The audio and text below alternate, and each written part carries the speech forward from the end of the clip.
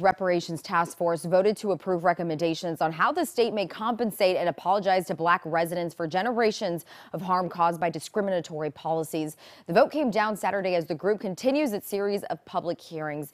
Justin Andrews is live in Oakland. Justin, you have more details on the vote that happened over the weekend.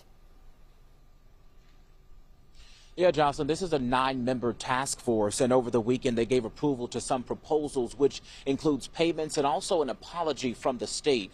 Now, this team met over the weekend here in Oakland to talk about this and also approve what they did. And this group's decision now will go to state lawmakers to consider.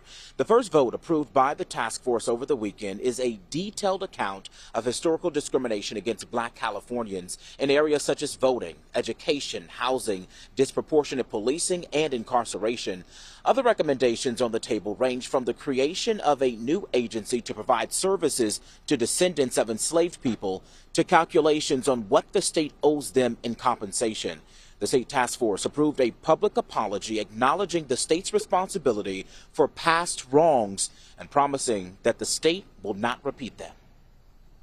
Reparations are not a luxury for our people, but a human right long overdue for millions of Americans. Millions of Americans.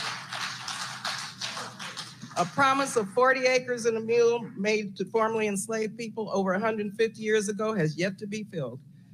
And it's critical that the promise be made, that was made to our ancestors many years ago, is kept.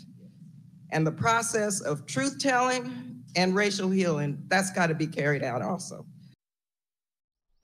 Now, the recommendations will be presented at the next meeting that they have scheduled, but it has to be approved by lawmakers first. The deadline is July 1st. Back to you, Jocelyn.